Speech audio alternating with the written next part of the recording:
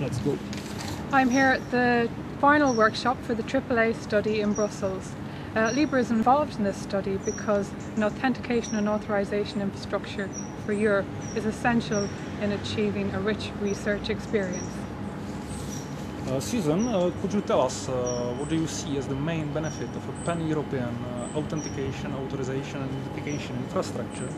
The main benefit of an AAI is to provide seamless pan-European access to all information resources, as well as the technologies to enable the full exploitation of these resources.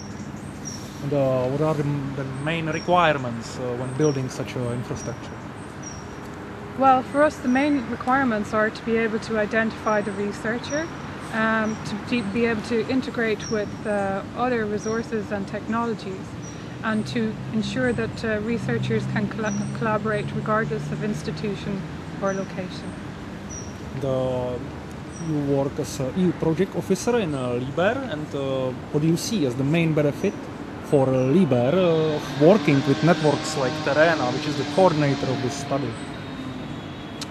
Well, this is a new step for us to work with such networks that implement networking technologies across Europe.